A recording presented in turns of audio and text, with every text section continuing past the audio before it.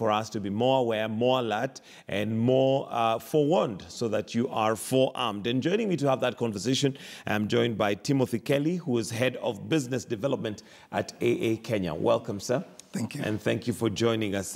Definitely, meet in due season when it comes to safety at this point in time. Mm-hmm. And there's going to be a lot of traveling. There's going to be different modes of travel, road, air, rail, as people get into the festive season. Let's just start off with your general introduction of what we need to be cautious about. I think when we talk about road safety, we talk about taking care of yourself and the other road users.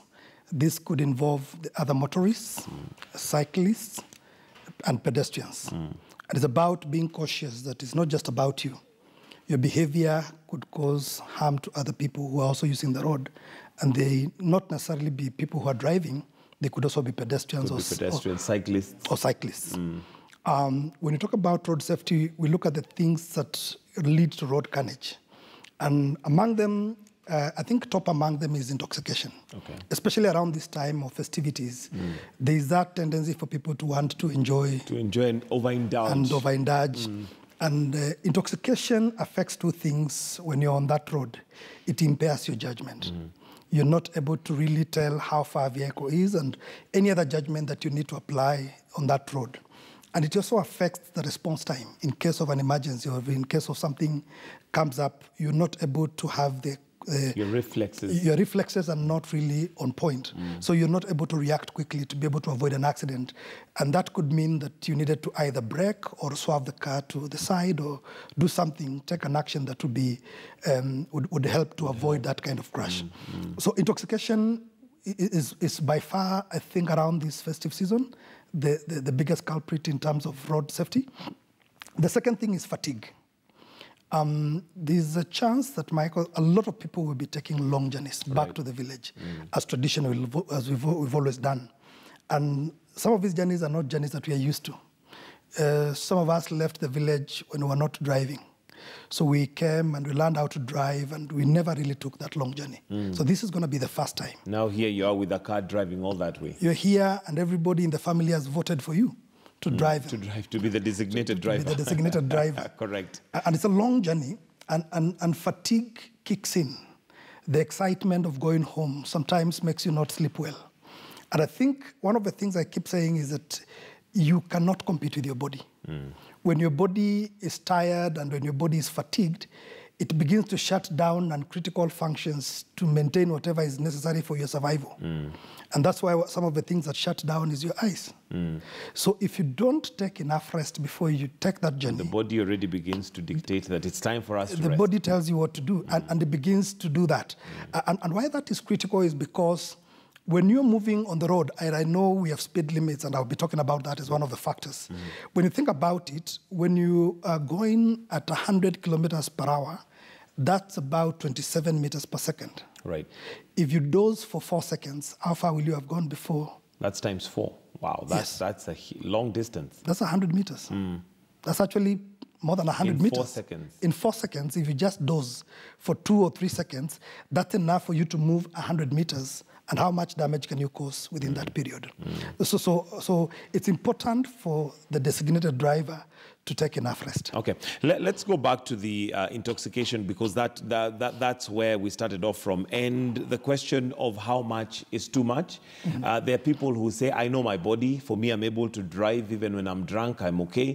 How does one gauge that? And maybe just to underscore the importance of the fact that once your body functions are compromised, really, as much as you may think you're the best driver, you just aren't. Michael, we always think we know until it happens. Right. I would advocate for zero intoxication. If you're driving on that road, don't touch that bottle. Because you always think you know your body until you are intoxicated and you are seeing two roads. And you're not able to make a decision. If you're already thinking that way before you take alcohol, I'm already worried about your judgment if you take... Once you've taken the alcohol. Anything. So for that person that is going to be on that road, I think it is important for them to be as alert as possible, to be in their best state of mind as possible, and anything that comes to affect their state of mind, I think should be discouraged at all costs. Yeah. All right, and maybe just to speak to passengers, because we've had many cases where either, particularly on public transport, you'll hear people after the accident saying, in fact, the driver was drunk. In fact, he was dozing. Maybe just some action that needs to be taken, because really this is a matter of life and death. The last time I was in a matatu that was speeding, I actually made a lot of noise, and I told the driver, I want to alight. And I think I was traveling, well, let me not mention the route. Okay. But was it long distance or short distance? It was long distance. Okay. I think if anything above 100 kilometers is long distance. So I made a lot of noise because I felt that I'm being irresponsible just sitting here only to wait to give that story to the news. If at all you live to tell the story. If you live to tell the story, because you might not live to tell the story. Absolutely. So as passengers, you have the right to be driven in the right way. And the driver should be subservient to your needs because you are paying them to do that. Absolutely. They're not it's a service giving you you're paying for. It's a service you're paying for. And therefore, you should be able to agree. And I see people, when I was making this noise, everybody was quiet. But when the matatu stopped, because I wanted to alight, and they, of course, did not allow me to alight, but they now slowed down and we went okay. And everybody started saying, now this is okay, this is fine.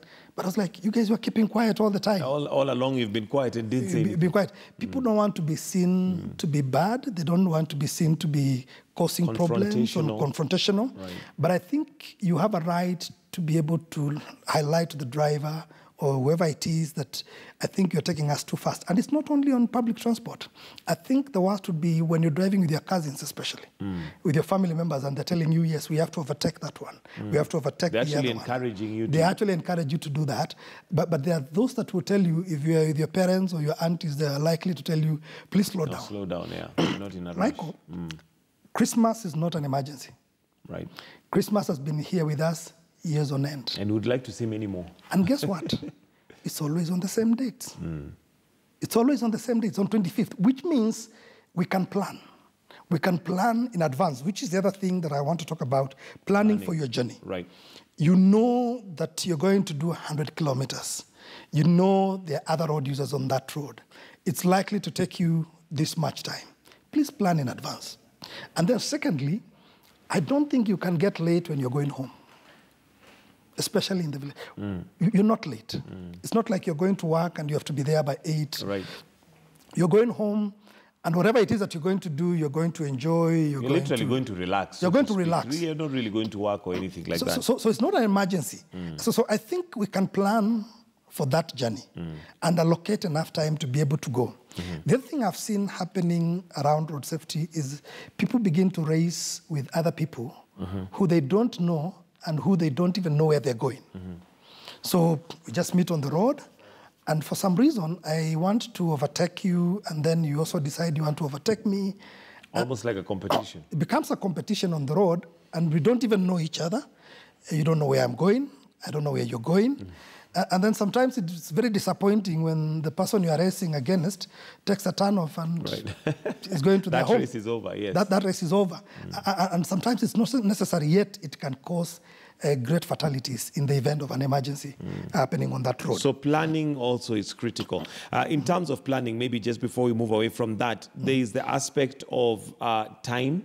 There's also the aspect of your body. Yes. Because as you'll find that sometimes people will leave and you're going up country. Maybe you leave at 5, 6 in the evening when you've been working the whole day. Maybe speak to, and this of course weighs into fatigue. Yeah. Even your body condition needs to have a plan such that you wake up fresh or you begin your journey at a time where you're able to take up the whole journey. Yes.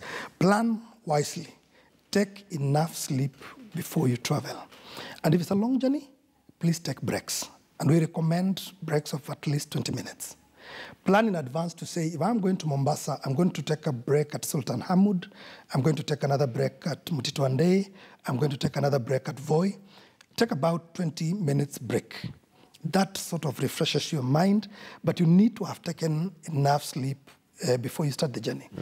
You remember in class, we used to doze when you don't get enough sleep. Right. If you never won that battle in class, you're not going to win. What makes you think you're going to win it now? And especially on the road where it really matters. So you cannot compete against your own body. Your own body says it's time to rest, please, you need to rest. There are times when I'm taking a journey, I would just park by the side of the road and take a nap for 30 minutes. A power nap, they call it. A power nap. By the time you wake up, you feel fresh and you can be able to do... And you know, we keep lying to ourselves when you start feeling sleepy on the road.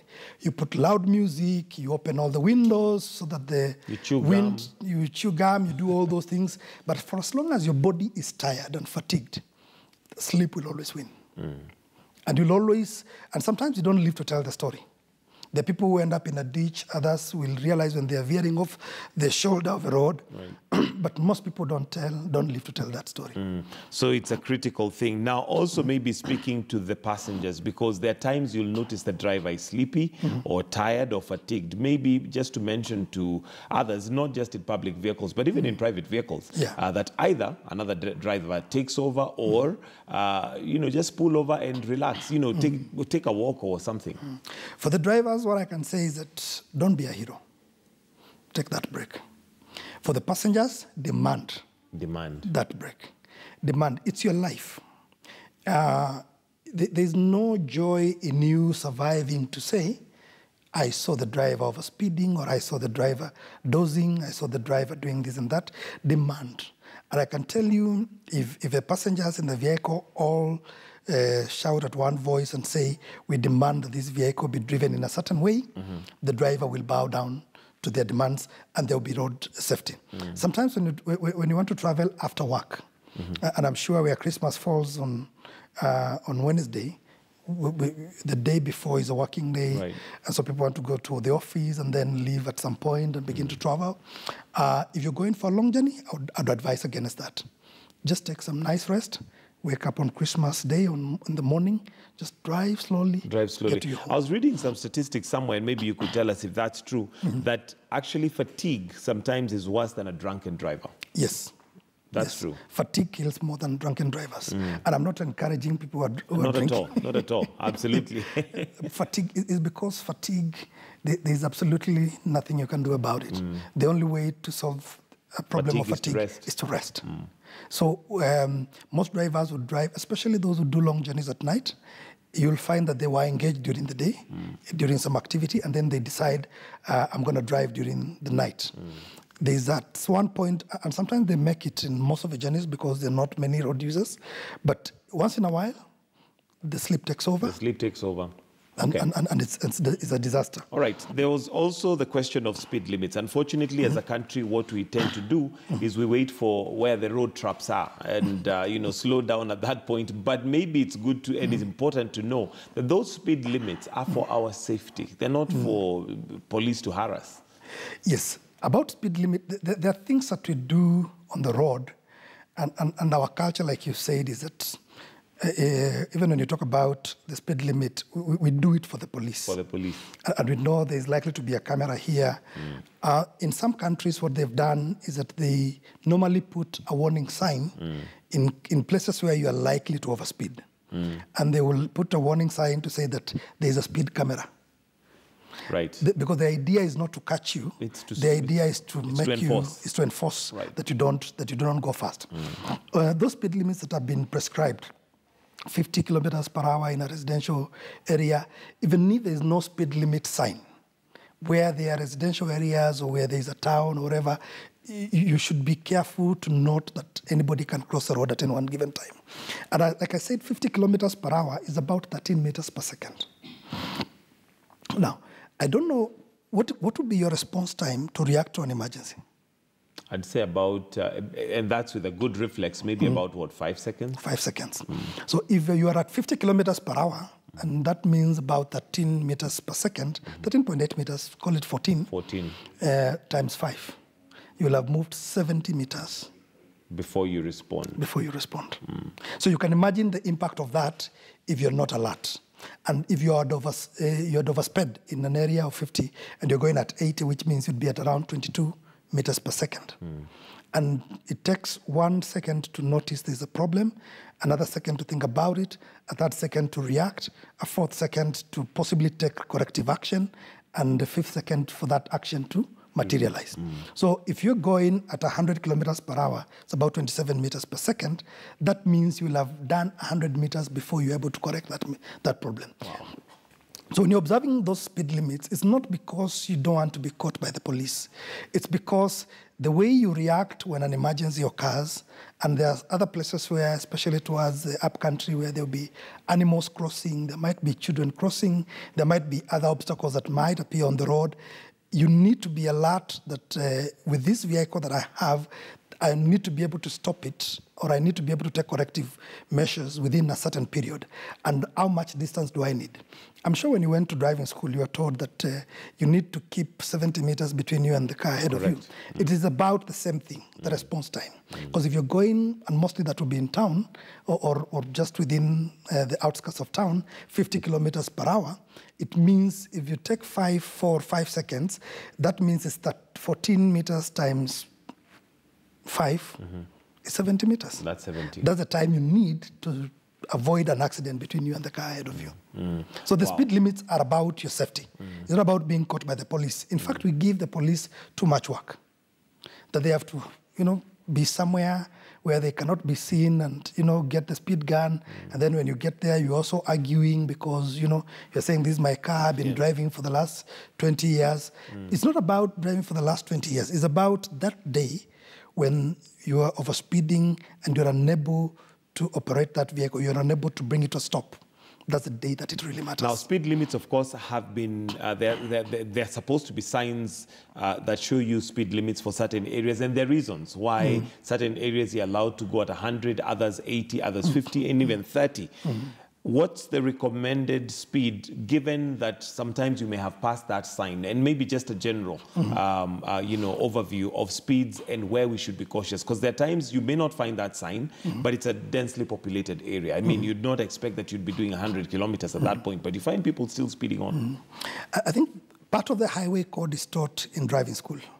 And I think if we remember, and that's why sometimes people might need to do some refresher courses, because we are taught that, like where there are shops or where there are residential houses, regardless of whether there's a speed limit sign, it should be 50 kilometers per hour. If you get on a dual carriageway, I think it will be 100 kilometers per hour, up to, in some dual carriageways, they recommend 110 kilometers per hour. The other places where you see 80 kilometers per hour, the other places you see, if a road is being constructed and there's a detour, it's 40 kilometers per hour. And all those signs and all those speed limits are taught when you're learning how to drive. It should be part of you. The signs is just a reminder. So people argue, I was speeding because I did not see the sign. No. You're supposed to know. And again, you also look at the conditions of the road, because all these things and the discussions we've had so far presupposes a dry road, a road that has no issues. And it does not take care of a slippery road during the rainy season, doesn't take care of driving at night, doesn't take care of other conditions that might affect your ability to make judgment on the road. So all this presupposes that the road is dry and the road is... visibility is also visibility is clear and is okay and everything is fine. You'll find that especially as you approach the rural areas, the way the roads have been made and they have to meander around some hills, the visibility on oncoming vehicles may not be very clear, and sometimes that might also affect the way you manage your vehicle. So for me, those speed limits, they're things that we need to be, and if you go back to that driving school manual that you have, you find all of them there. And the signs that are put, and I think the bodies that are charged with that have done quite some good work in terms of putting those signs, but those signs are meant to remind you. They're purely reminders, so you should already have an internal reminder, so to speak. Yes. And you've brought in an interesting aspect. Two things. One, how do we adjust based on weather? Because, like you're saying, that presupposes a dry road. Yes. But we know that especially December has been rainy and wet more than usual. But generally, when the weather conditions change, how do we adjust? First and foremost, I want to say, if you find a flooded river, do not cross. Do not cross it. When your car doors are closed, and you get into that water and it's above the body, where the body of a car starts, your car literally becomes a boat. And I know you think your car is quite heavy, but I can tell you a ship is heavier. Right. So the moment you get into that car, as long as there's air inside, according to the laws of physics, then your car becomes a boat. And that's why it's so easy to move even a lorry or a matatu, or as long as the water can sweep it away in as long as there's water outside and there's air inside, it becomes a boat. So don't cross a flooded river. Wait for the waters to subside. The second thing is that when you realize that the road conditions are not the usual, it's not a dry road, then you need to take more precaution. If you were to possibly go at 100 kilometers per hour, you may need to reduce that to about 70, you might to reduce that to about 60, because you do not have full control of that vehicle. When you steer, when you apply the brakes, you're likely to skid. You need to be able to manage that vehicle. So you need to reduce that speed. You cannot drive the same way that you drive if the roads were dry, even on tarmac. And I'm not just talking about the off-road. Right. Even on tarmac, it gets slippery at some point. But floods, it's a no-no. It's a no-no. There's also the question of fog and mist, which can completely or partially make the visibility a bit of a challenge. That calls for you to be extremely cautious and to be very observant and to, if possible, reduce that speed. Because if visibility is near zero, it means you can drive into anything. You can drive into an animal, you can drive into an oncoming traffic, and do not overtake. In those conditions, please do not overtake, because the other person cannot see. And it's always recommended where there is fog and mist, even if it's during the day, put on your headlights so that at least you increase the visibility. You need to be seen. One of the critical things about road safety is about making sure that you are seen, that the other people can see you. And that's why I recommend for cyclists to put on reflector jackets. Right. Anybody who is using the road, whether you're pushing a handcart or whether you're using a motorcycle or whether you are cycling a bicycle, please put on a reflector jacket. Ensure that you're seen. Visible. You're visible. Because when you're visible, then people can be able to tell that there's someone there and I need to slow down so that I will not be able to do that. So when there's fog and mist, put on your headlights, slow down. Sometimes it's recommended you also put hazards. All these things are actually geared towards increasing visibility to make sure that you're seen. Because sometimes you put the headlights and you realize you're also not, you need the person behind you to see that there's someone ahead of you. So sometimes you put on the hazards and you drive through that until that point whereby you can be able to do that, to be seen. Sometimes you'll find there's a construction and the road is very dusty. And there's so much dust when the vehicles are going around and you can hardly see. Again, you treat that the same way you treat the fog.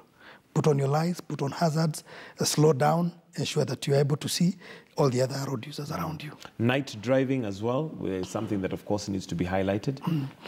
Because visibility is also not clear. Again, depending on what kind of headlights you have, how well they're working. That brings me to the other thing about the condition of your vehicle. Right. Sometimes, because of probably being just in town and not driving at night, we don't realize that our headlights are not really working the way they should. And it's important when you're driving at night. I think there's usually a lesson or two in driving that you taught about how to drive at night. You need to be alert. And you need to be aware of the other road users. Please ensure that your lights are on.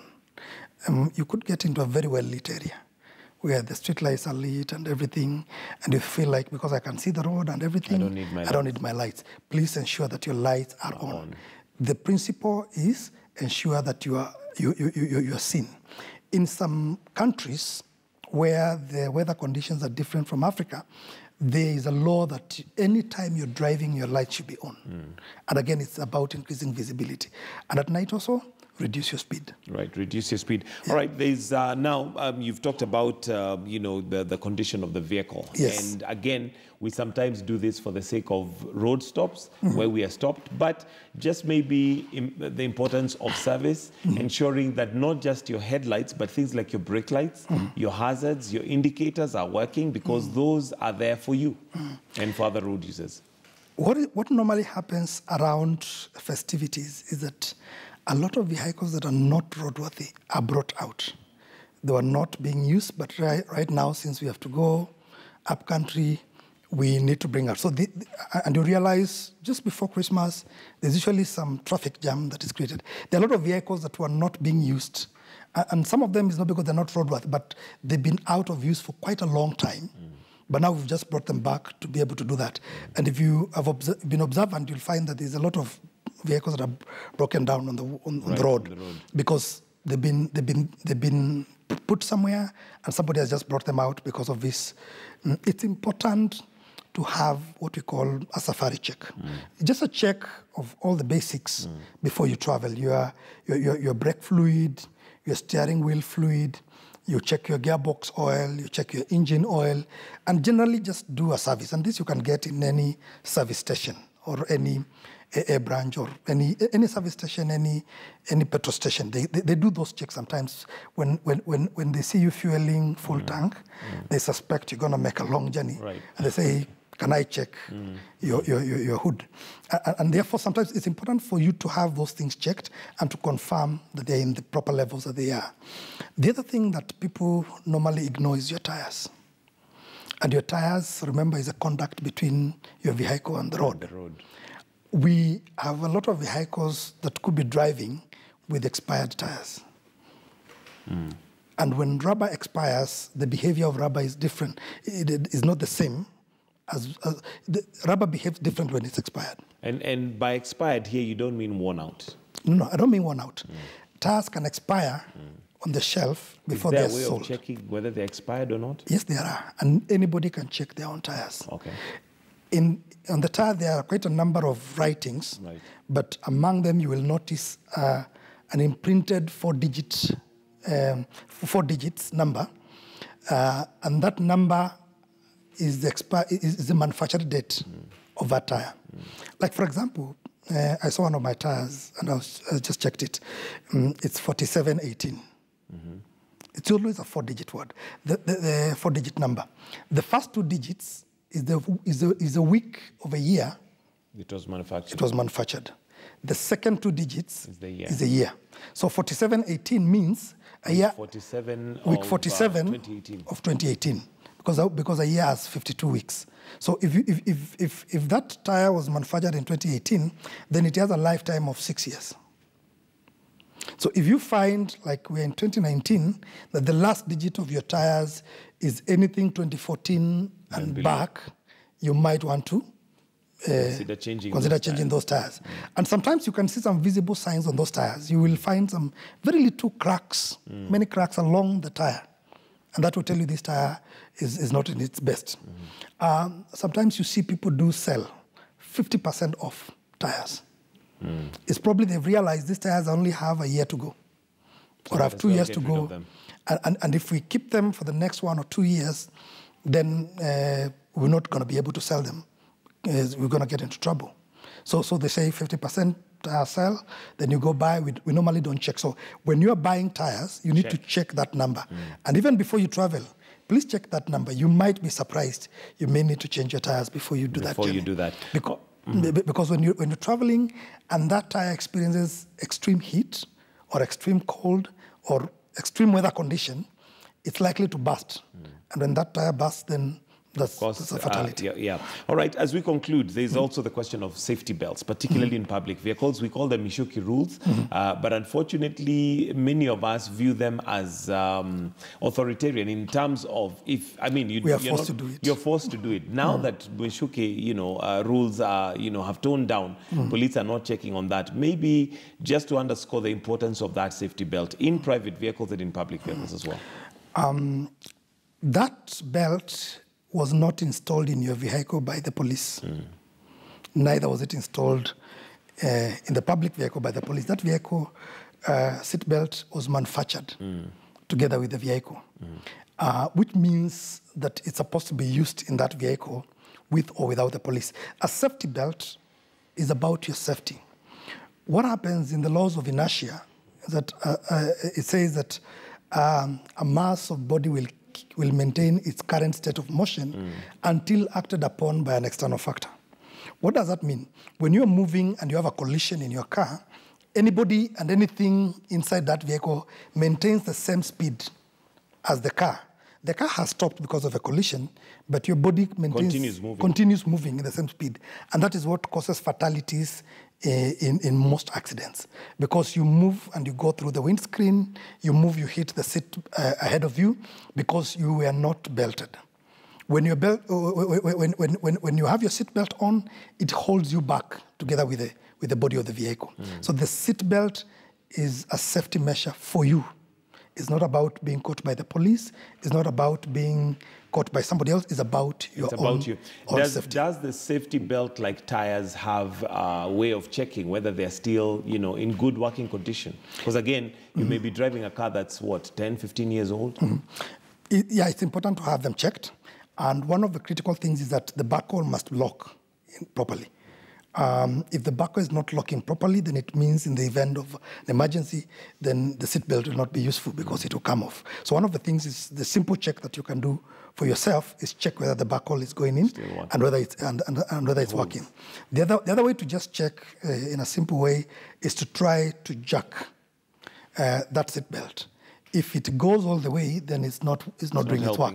It's supposed to lock at some point, and it's created in such a way that it's supposed to lock in an emergency. So when you pull it quickly, or when you pull it in an emergency, it's supposed to hold you back. Okay. There's also the question of toddlers, small babies. I've seen people sometimes sit with babies and put them in the seatbelt. But of course, you're left wondering, that seatbelt, you'd probably be the one to, give bodily harm to that child, maybe even kill them, because they're stuck between the seatbelt and the adult. But at the same time, if you don't put them in the seatbelt, it means they're free to... They're free to go. So what does someone do? One, for toddlers, they need to have their own car seat. And that car seat is what you put the seatbelt on. Their car seat is different and it's designed in such a way that it will hold the toddler in place. Then now you strap the car seat with the normal seat belt. I've seen also some people trying to drive with their kids. As in literally the kid is sitting on their lap and you're driving. I don't think there's a more dangerous way of exposing your kid than that. Because you don't even need a collision. You just need to apply the brakes. In an emergency way, and the steering wheel is going to harm this kid. So we recommend that you do not put kids in the front seat, number one. Number two, put them at the back seat and put them on their own car seat. Strap that car seat. Depending on the age, some of them will need the car seat to be facing back. And depending on the design of the car seat, but they need to be in a car seat. I remember when we got our firstborn, they didn't want to give us the baby until they confirmed we had a car seat. How are you going to carry this baby? How are you taking them home? Are you going to take this baby home? They want to know that you're going to be safe. But you'll find that especially at this festive time, people travel in big numbers, families. So the car seat ideally normally takes a lot of space. So many people will avoid using it just by virtue of the fact that you want to fit in more people. Yeah, traditionally, kids in the African setting never used to have the luxury of sitting in a car. But I think where you can, it is very important. If not, then you probably need to be able to drive at a very slow speed. A very slow speed. Yeah. All right, I want us to just look at a few things before we come and you give us your rule of thumb and closing remarks. But as the festive season picks, and with many Kenyans traveling up country, the Inspector General of Police, Hilary Mutyambai, last week directed traffic officers manning roadblocks to arrest excess passengers in public service vehicles and allow the rest to proceed with the journey. According to the police boss, the move is aimed at promoting sanity during this season. If you are found in our roadblocks as an excess passenger in a matatu or any PSV vehicle, we'll remove you out of that vehicle. Does not matter at what point, and the vehicle will continue with those who are seated. We note to date, as of 17th December, we have had a 13.4% increment in the loss of lives on our roads in the Republic of Kenya. This is an unacceptable trend, and we shall work very hard with the Inspector General to ensure we reverse this trend, to ensure that our numbers of our people on the road go a bit lower. We are working very closely with the Inspector General to ensure that all the roads are being monitored, to ensure that people use the designated crossing points and the zebra crossings and the footbridges. All right, so that's obviously something that's happening now a lot, overloading both in public and private vehicles. And according to the Inspector General there, he has given a directive that if any public service vehicle is overloaded, the excess passengers will be removed and the rest will continue, but also private vehicles overload. Yes, I do. And I think for me, is to say, find another way to travel. Do not overload that car. That car is designed in a certain way to ensure that it carries a certain weight. The shock absorbers, the springs that are put, every suspension system in that car is designed in a way to carry a certain weight and to be able to manage emergencies with that particular weight that is usually recommended. When you overload, you compromise the ability of that vehicle, even if you're a good driver. You compromise the ability of that vehicle to be able to stop at an emergency or to be able to avoid an accident in that case. So my final remarks would be to say, please do not overspeed, do not overindulge, do not indulge. If you're going somewhere for a party, please get a designated driver. If you cannot get one of you to be a designated driver, call a taxi. Call a taxi. Call a taxi.